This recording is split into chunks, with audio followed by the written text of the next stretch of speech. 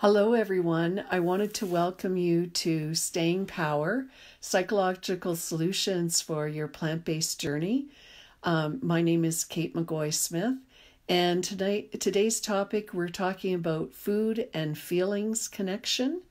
And I wanted to talk to you about it in a very different way. We often think about food and our association with food, but I wanted to... we talk about feelings and our association with food. And I wanted to talk about it on another whole level. This month, we've been talking about the theme of stories. And so we have stories around food for sure, because it's a very hot topic, to say the least. And I wanted to address that with you. But just as we begin, again, just to welcome you, and we welcome people from close and far away. I'm here in Calgary, Alberta, Canada, and we hope that you'll join us. My name again is Kate McGoy-Smith, and I'm a former registered nurse. I've worked both in the operating room and at the bedside, as well as in the community. And then I did a master's in clinical social work and have practiced for 25 years in that area of looking at family therapy, addictions, and relationship issues. And so I'm really hoping that you'll join us today. And I have been on a whole plant-based journey since December 1st of 2012 and have really appreciated the health changes. And that's how Fork Smart came about. It's rooted in gratitude, and we're propelled by passion to spread this information to you. And I'm particularly interested in psychological solutions that can be of help to people in the between the knowing and doing gap of making health behavior changes, especially on your plant-based journey. So I wanted to talk today about feelings and food and the connection between the two. And I'm going to approach it a little differently. Earlier in the month, I talked about just sometimes a person, a situation, or even a particular memory of something is associated with food. For example, if you go to the movie theater, maybe you automatically think, I've got to have some popcorn. That popcorn is just something that is immediately associated with sitting, enjoying a movie. Or if you go for a walk in the summertime, you immediately think of having an ice cream cone. The heat and the warmth and hearing that little bell sometimes from the ice cream truck can be enough that will stimulate you to have the ice cream. And if you notice what that pattern is, and we see that even in seasonal events, like with the holiday season coming up. Some people celebrate Christmas, other people celebrate other parts of that kind of holiday in December. And they may immediately think of certain foods, like a turkey or a ham or whatever it is that they associate with eating a holiday dinner. And so all of those kind of associations we have with regard to situations or people we're with is we often invokes sometimes food.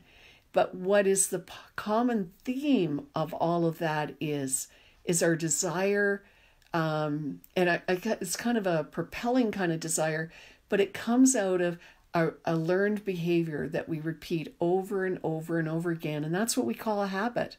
A habit is nothing more than something we've learned to do and that we have repeated consistently. And so therefore, we almost do it what we call automatic pilot.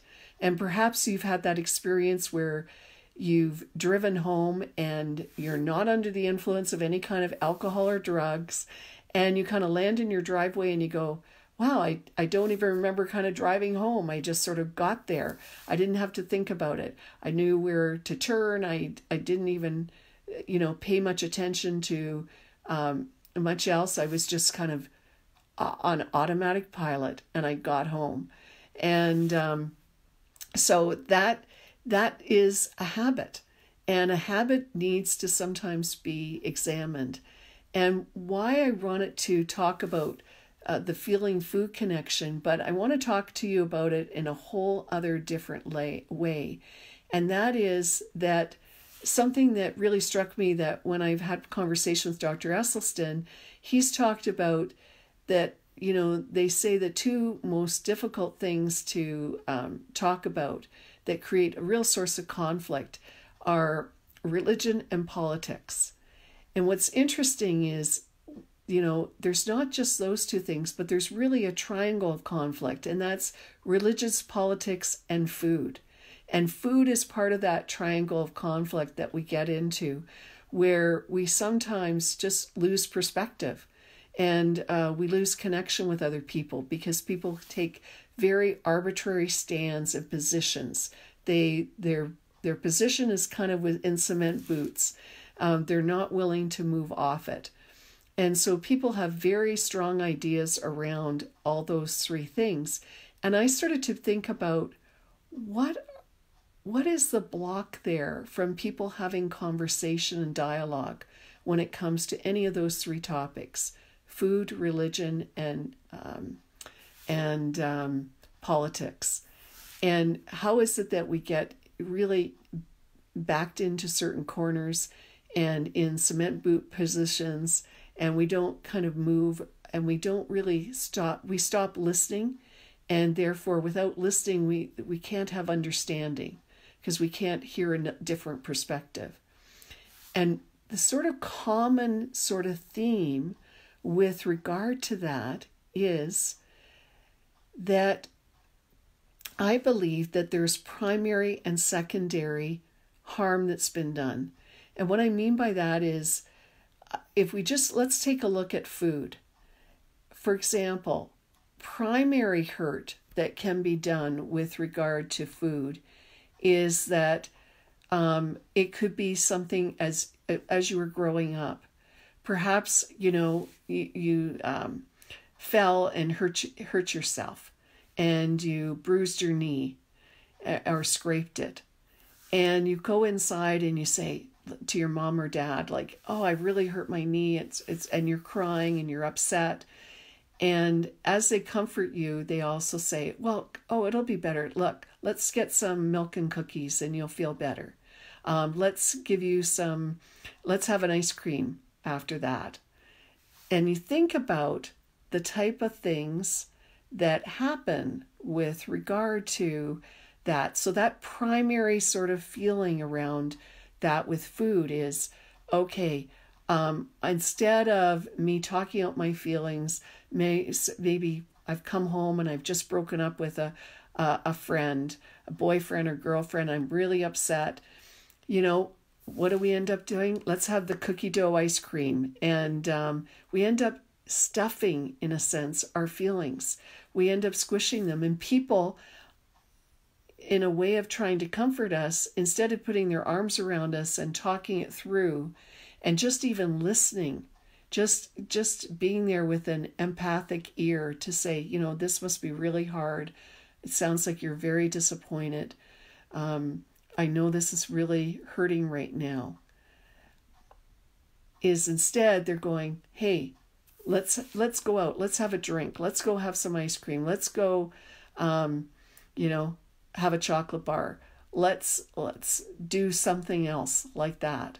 And we end up actually just sort of really stuffing those feelings down inside us. And that's that kind of primary experience we have with associations with feelings and food, is that food is there to kind of put a cork in our feelings, that it's going to try to make everything better. It's kind of going to band-aid over all of that stuff when we know underneath there's that wounding that's going on. And so then there's that secondary one where we hear it in our family. We hear associations with food. For example, many people can recount stories of a parent particularly moms, unfortunately. A lot of women are caught in the whole diet cycle. And as a result, everybody in the family is suddenly having to have the cottage cheese or the grapefruits, or this has changed, or we can't have this. And so food becomes a kind of active control, and that we're all sort of suffering from. And so we end up feeling that's a secondary kind of feeling, like the food's a real problem, that food's something that we have to be guarded against because it can cause us harm, or we have to actually sort of, or it can cause us harm by either eating it or cause us harm by we having to eat it. Like I have to have that cottage cheese that I hate. I have to have those grapefruits that I can't stand. Or I'm going to go on the watermelon diet or whatever new kind of fad diet is along. And so we have both primary experience and secondary experience. So I'm sure there are lots of, if we thought about our story around messages that we get about food, we have them from a secondary point of view, like, hey, what do you mean you're not going to finish your plate? There are kids starving in other places in the world that would just love to have this food. So you've got to eat every single morsel. And if you notice those kind of messages, whether they come from a secondary experience by family dynamics and what's happening in our family right at that moment, our family belief system about how every plate should be a clean plate, we should all clean everything off. There's no snacking in between meals. There's, no dessert unless you eat your main course. Those kind of big mega messages that we get, those secondary messages that we hear in our family, and also then the primary ones about how we ourselves interact directly with food of, have this piece of cake, you'll feel better. Have this dessert, you'll feel better. Have this ice cream, you'll feel better. That we have positive associations with food as it's going to make us feel better. And so therefore, if we take a look at both the primary and secondary messages around food and what's attached to them, then we're more likely to be able to have an understanding of why we have certain feelings connected with our food. So if you're just joining us right now, we're talking about the food and feeling connection. And I can see that Carol's joining us and some other people are joining us. So thank you for doing that. And this will also be posted on YouTube if you can't be with us live. And I wanted to talk about today about this food feeling connection, but on a whole other level of both primary messages we get that are directly affected by us and what we heard, but also secondary messages that we get in just growing up in our family and how people have different relationships with food. We may have a sister or brother who perhaps used food in a way to kind of control things by way of they refused to eat certain things, and there were battles around food. And so food can be a real minefield of that triangle of conflict of, sex, religion, and politics that, and we really get in trouble about those kind of things. And food can be on that triangle of religion and politics, that food triangle is that triangle of conflict is right there with food. And so those three things, if we think, we often get primary and secondary messages and experiences from that. And in that primary and secondary, an underlying feeling that's really at the base of it, it's really at the core of often our own challenges with eating, is fear. And so fear is right there, of fear of disappointing or not agreeing with the rules of the family. For example, if I, don't eat everything on my plate, if I want to have dessert and yet I haven't eaten my main course. If, for example, I want to express how I'm really feeling, I may want to express my anger, I may want to scream, I want to shout or yell.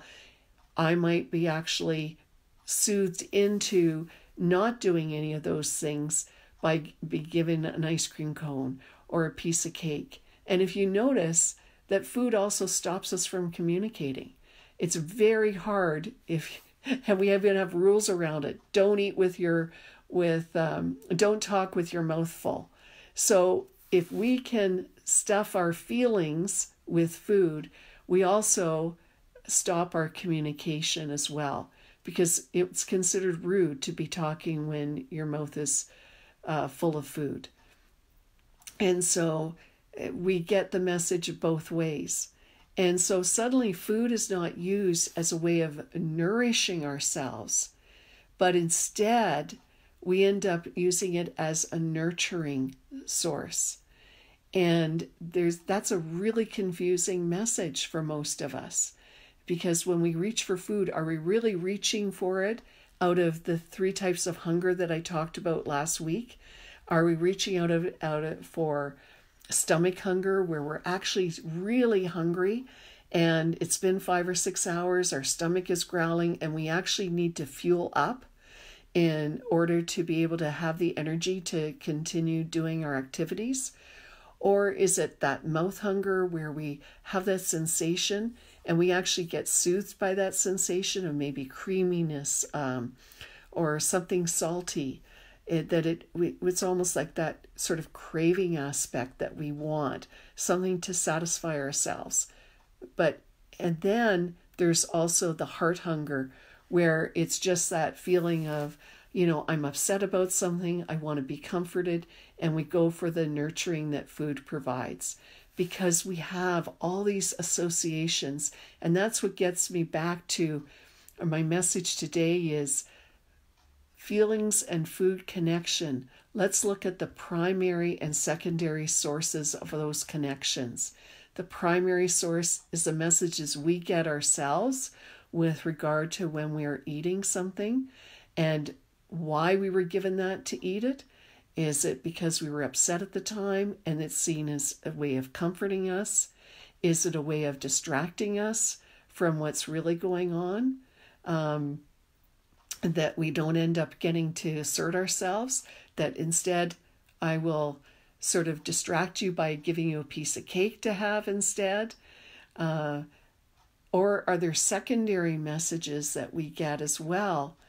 And with regard to, this is when we grew up, clean everything off your plate, can't have anything until you eat everything so you can have dessert.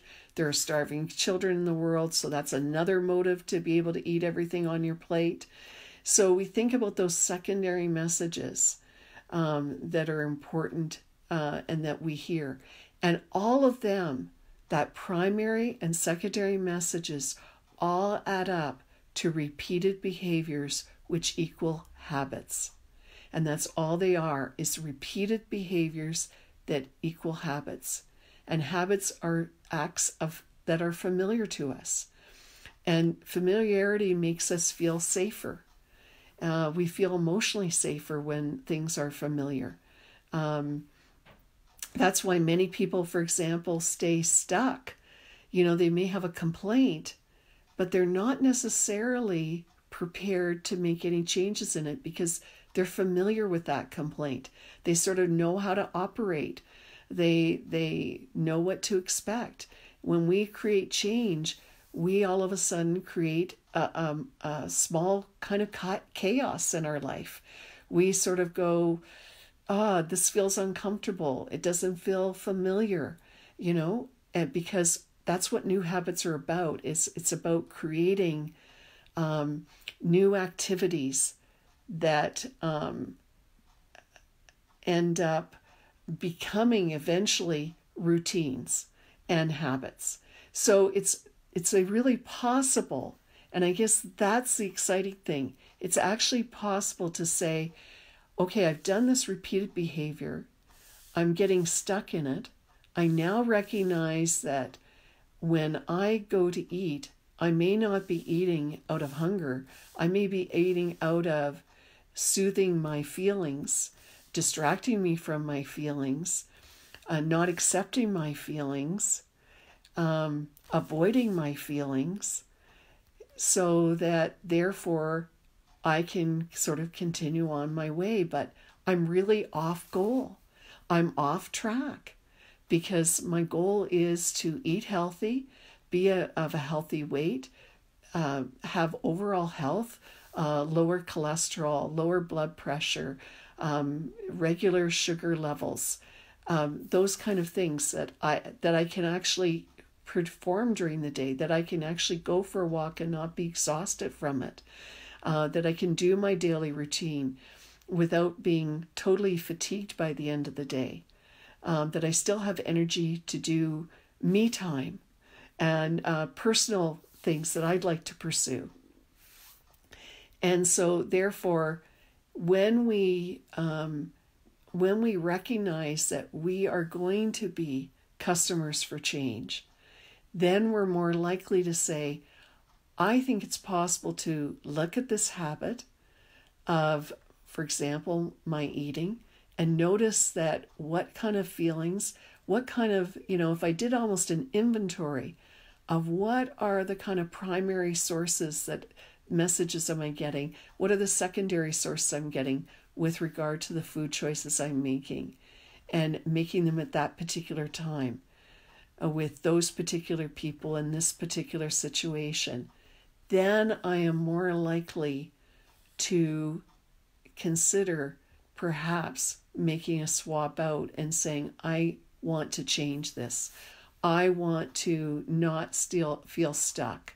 I don't want to stay with this complaint. I want it to leave me. And I think that is the challenge for all of us, that we want to have a chance to look at that.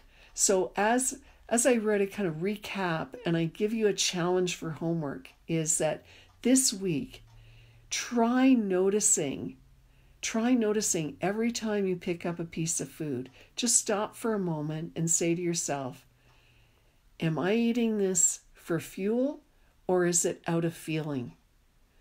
Fuel or feeling? And if it's feeling, then ask yourself, what's the primary message here, or what's the secondary message that I got around this food? What does that food remind me of? Does that remind me of its comfort? That, hey, my mom would give me a cookie every time, I was upset with something, or I had that ice cream and I could remember the beach, or I remember a happy feeling and a memory.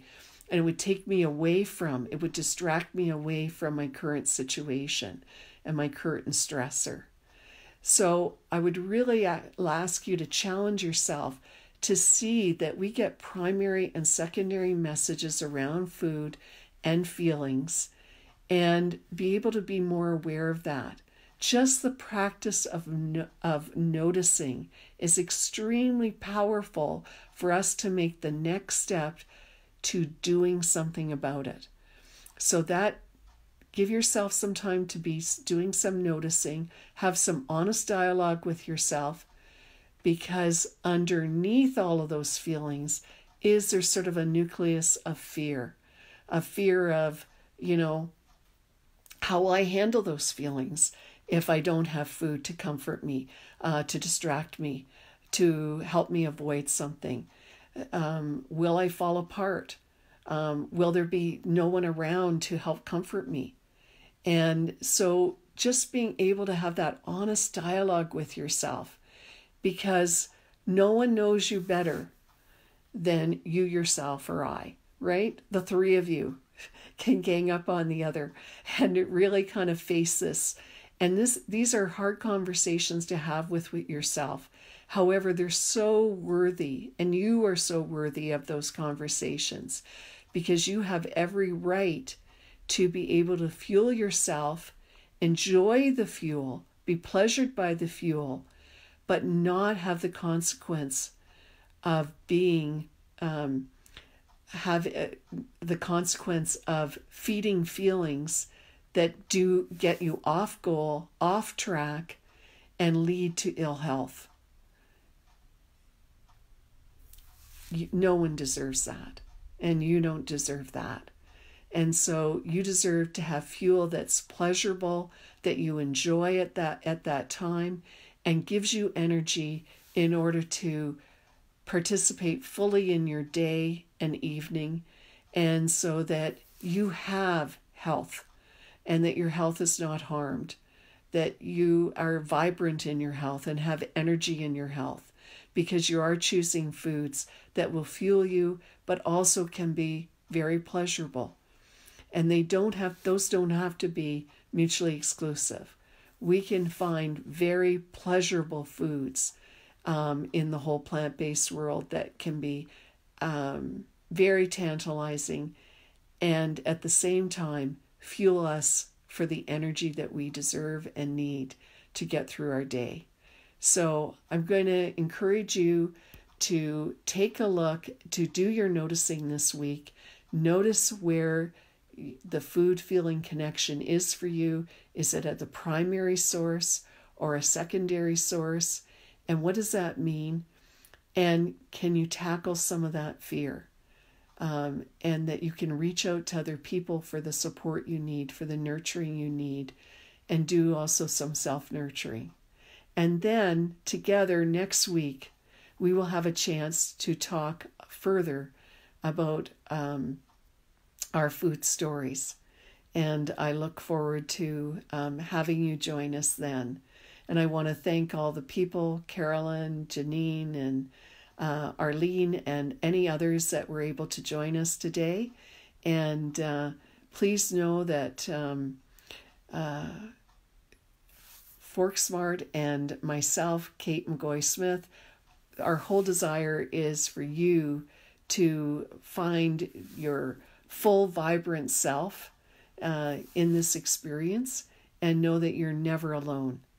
And look forward to seeing you next week. Take care.